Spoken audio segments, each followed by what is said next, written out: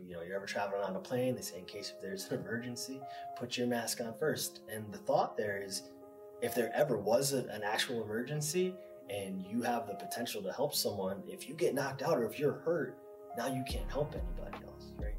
So our practice really helps us to understand that when we are practicing self-care, like true self-care, we are honoring and sort of creating healthy boundaries around the things that fill us up, that give us energy, that leave us feeling grounded and connected within ourselves. Then we have more potential energy to give to other people, right? I have this ability to sort of pay it forward. Learning about self-compassion and being kind to ourselves when we have made mistakes is the most powerful aspect of mindfulness, and what that really has to do with is self-talk. So the way we are inside, the thoughts that we learn we can direct, because the majority of them we're not going to direct. The majority of them we're going to observe. But the ones we can direct, every now and then, are going to be choice-based. And through our practice, what is my body doing today? How does it feel? Not, oh, it should be, or it must be, or this or that. There's not that same rigidity. There's a practicing the quality of curiosity and kindness towards my internal space.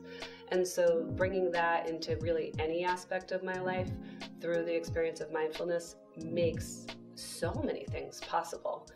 What mindfulness allows is for more awareness about ourselves and the way that we relate to this task, this job, this honor of teaching, however you relate to it. And as we start to continue to develop our own mindfulness practice, we start to recognize it really does begin with me. It starts with me, right?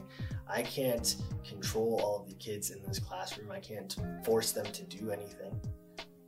But what I can learn to control or be in relationship with is my own relationship to the things that I am experiencing, the ways that I am responding to the things that may be bringing me stress, my awareness to the ways in which I am structuring my own classroom that may be contributing to some of these things, or what are some ways in which I might shift my own way of being in this classroom that might help to lighten this situation or make people feel more comfortable, right? We recognize a lot of it starts with us.